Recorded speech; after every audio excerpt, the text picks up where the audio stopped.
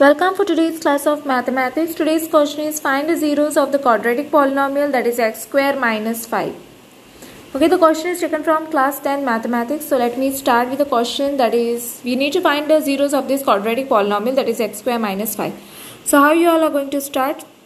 Say let x square minus 5 is equal to 0.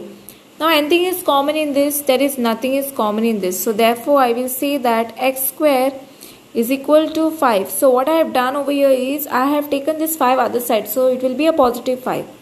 So now I will get therefore x is equal to plus or minus, it will be a root 5 because we are putting root on both the side. O square if I take it other side, it will become root 5, you can see.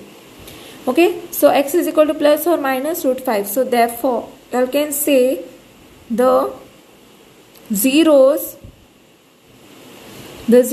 are root 5 and minus root 5. Okay, so I hope you have understood and how to find the zeros of the quadratic polynomial x square minus 5.